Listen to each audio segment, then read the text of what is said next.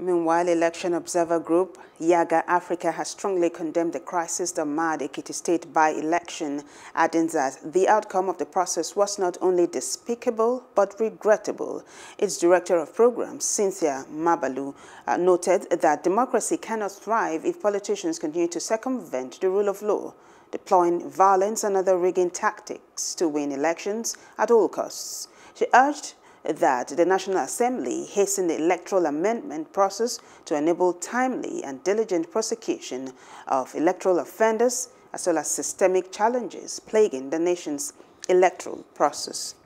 Hello, hope you enjoyed the news. Please do subscribe to our YouTube channel and don't forget to hit the notification button so you get notified about fresh news updates.